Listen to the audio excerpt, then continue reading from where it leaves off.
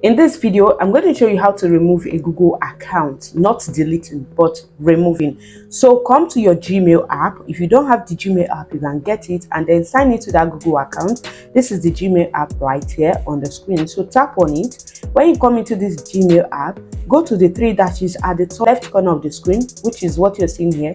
Tap on it, then scroll down to settings. This is settings right here. Tap on settings. Now these are all the Gmail accounts that are in this phone.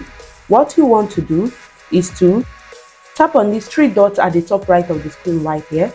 Tap on it and then tap on manage accounts.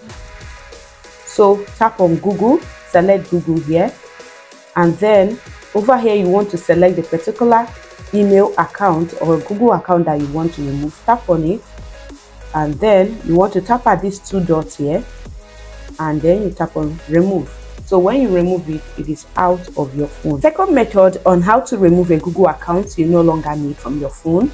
In your Android phone, go to settings in your phone, tap on settings.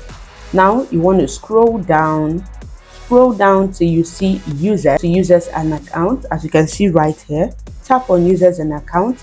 You are going to tap on Google. Tap on Google and it's going to open up to the Google account you have in your phone. The particular Google account you want to remove, tap on it and then tap at these two dots at the top right corner of the screen here. Tap on it and then tap on remove to remove the account.